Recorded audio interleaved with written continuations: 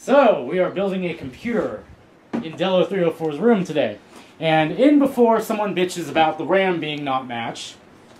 But we don't care, because we are the kings, the masters of YOLO. What's up guys, Dello304 here. Today we're going to be doing yet another computer video in my typical style. That we have not seen in many years. Yeah, it's been at least since 2013 since I've done this. Or 2014 actually. So basically I decided to go full YOLO again and build another computer because this guy and a bunch of other people have been playing GTA 5 so far. And so I built this computer, which is actually a Core 2 quad machine out of just spare parts I had, so it cost me like $0. This obviously did not cost me $0, but basically we've determined that this computer is going to be a bit old. And, well, I was originally going to actually use it to try to play GTA 5, but then we went to Fry's. We saw this combo deal for a Core i5 4690K and the Gigabyte Z97 motherboard for a pretty good price. We saved probably about 120 bucks on that combo, so that's cool. And then, of course, I had to pick up some RAM because I don't have any DDR3 RAM anymore. Chris actually gave me these. This is a 4 gig kit of Patriot memory, so that's cool. And then I also just picked up a cheap 8 gig stick of DDR3. And so for pretty much for all intents and purposes with this build, like, what we're going to do with this build is not going to really... The performance difference between single channel and dual channel is going to be negligible. Yeah, it's not going to matter. So, really, the quantity of RAM is going to matter more than the paired bit of it. So that's kind of why we're going with mismatched pairs. We need quantity, not quality right now. Of course, we have Lucas, of course. And so that's going to total us at 12 gigs of RAM. You may recognize this card. This is actually my old GTX 760 that I bought, that I eventually handed off to Chris, but since Chris is going to be getting a 770 soon, he decided to sell this back to me for a pretty good deal. So I have the 760 back again, so that's cool. And then we just picked up this. It's an Intermax, kind of a Hyper 212 clone because they don't sell the 212 anymore. Should be good. I don't plan to overclock the i5 that much. A moment of silence for the Hyper 212. It was a good cooler. It was a very good cooler. And then again, you may recognize this case. This is my old Corsair Carbide 300R that I also handed off to Chris at some point. It does have some components in it. It does have some components in it which we are going to be using. One of them is a Raid Max 630 watt power supply that Chris has had for 5 or 6 years now. And it's a piece of shit, but you know what? It's lasted this long. So I think it's alright. May as well use it. And then of course in the computer we have a AMD build. Yeah, we have an AMD build in here right now. As you can see, it's a Phenom Quad. Actually, this system here is actually my system from 2010. Yeah, there you go. So this thing has been around the block quite a bit. Yeah. Original motherboard, original processor, power supply. Like, this is all my 2010 build right here. There we go. And this hard drive is temporary. This is Chris's. He's just gonna use it to copy over the game files. And then, of course, before I forget, we have an SSD, an 840 EVO inside that Dell laptop, which I'm going to pull out of there and use it for this build. But, yeah, that's enough talk. Of course, we get the Gigabyte motherboard as well. So I think I've went over everything today. Right now, we are going to pull everything out of this case and prep it for the build. That's the first thing I want to do. And then, of course, we're going to clean it out because it's pretty dusty in there. So let's go ahead and get started on that. Okay, so first of all, we're going to be pulling out the motherboard, CPU, and that's pretty much it. I'm going to leave the power supply in there because I'm going to use it, obviously.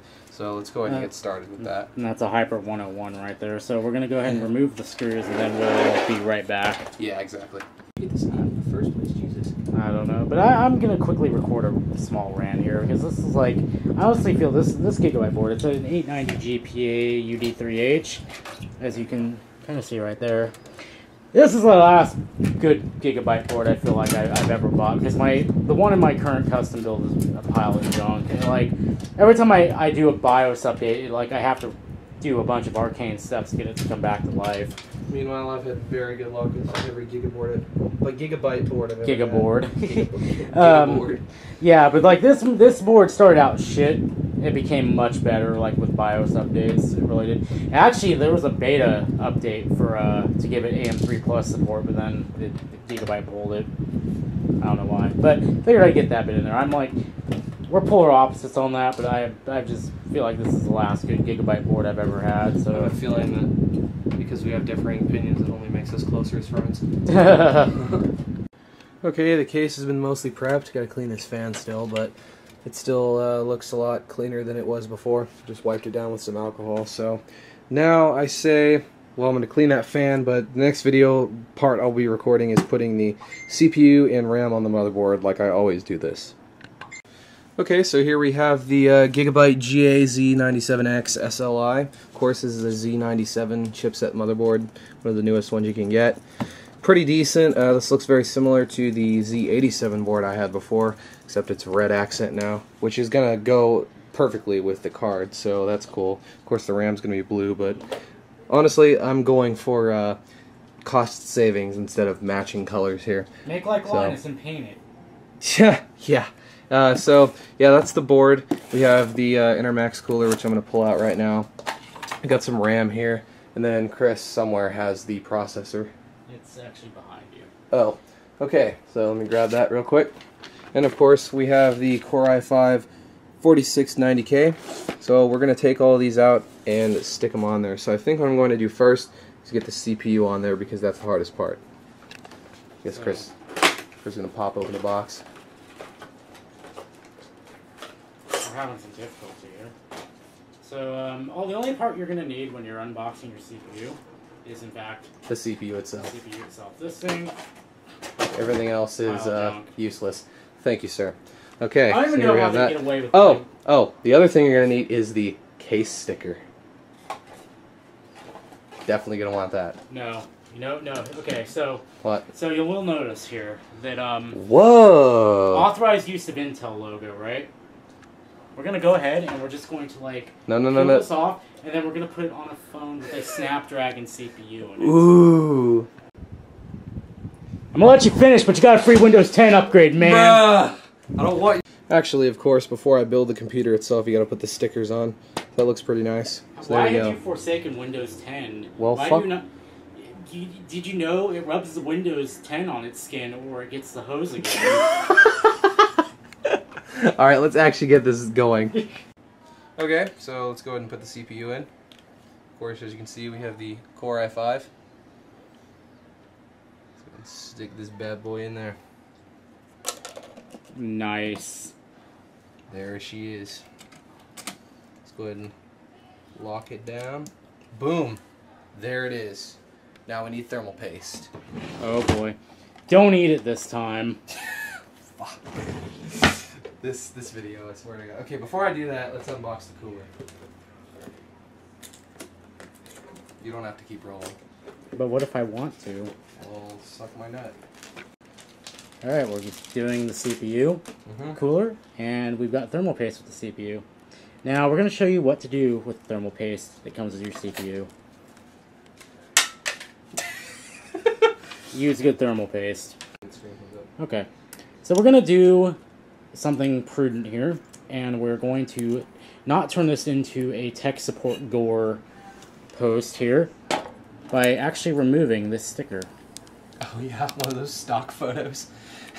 You ever seen those stock photos where they have like a soldering iron right here and they're just like... Oh god. But like, no, and like so many tech support gore posts are like, someone forgot to remove that cover and they cooked their CPU. Yeah, so we're not gonna turn this into one of those videos. We're like, why is my CPU running so hot? Well, because you're a fucking retard. But for what it's worth, this thing actually feels really nice. Like it's not, it's got some heft to it. Hopefully it's just as good as the 212. I think it will be. Watch as Delo304 eats his thermal paste yet again. JK. Okay, let's go ahead and put a little, Put the whole thing on, piss people off. No, I'm good. I think that's probably good. It's not good enough. Okay. That should be more than enough. I really like that mounting system. Yeah, nice. It looks a lot better than the Hyper 212s by a long shot. The 212s, dude, is such a pain in the ass. No kidding. I have to remove the fan for this. Okay. Okay, that's how it goes. Alright, so I'm going to try not to screw this up. Screw it up.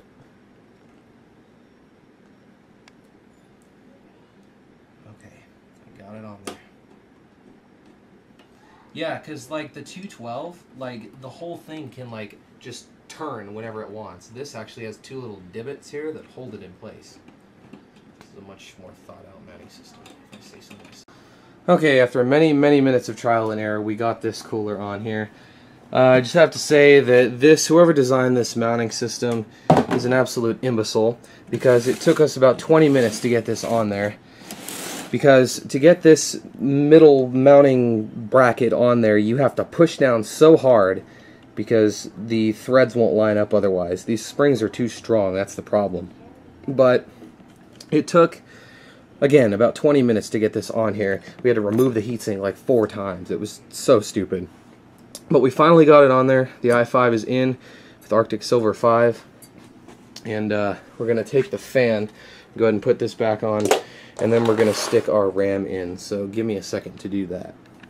Alright, so we got the cooler and the fan on. As you can see, it looks pretty good. Like I said, I mean, the cooler looks neat. And then we got the RAM on. So we have the 8 gig stick behind there, and then the 2 gig sticks right there. So there we go. So now let's get the board in the computer. He lied. Alright, people, the board is in. We are good to go. This cooler is flexing the crap out of this motherboard, but then again, that cooler also does that to that computer, and it's been fine. So I'm not going to worry too much about it. Next, let's go ahead and plug in all the power supply stuff that we need to plug in, and then we'll do the graphics card, and hopefully it'll boot. Okay, so the computer is built finally. We have everything in here. Let's go ahead and see if she'll post. Smoke test! Well, it didn't blow up yet. That's good. Let's go ahead and hit the power button. And nothing happened. I think... Oh, yeah! With this, the power button's broken on this case, so you have to wire the reset button instead. I forgot to tell you. Alright. Okay, so the computer is built. We got everything in there. Chris failed to tell me that the power button on this case is broken since I last had it, so you got to use the reset switch. So let's go ahead and try that. There we go. Oh, smoke test. Now it's working. Do we have a post? It might try to output the iGPU first, though. Oh, you know what? I think I have to switch the input. Because this monitor is so retarded.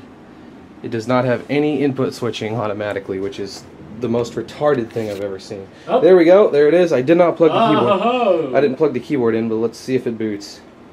Or gets the blue screen. Never mind, it booted. We're good. Okie dokie, so the computer is on and running.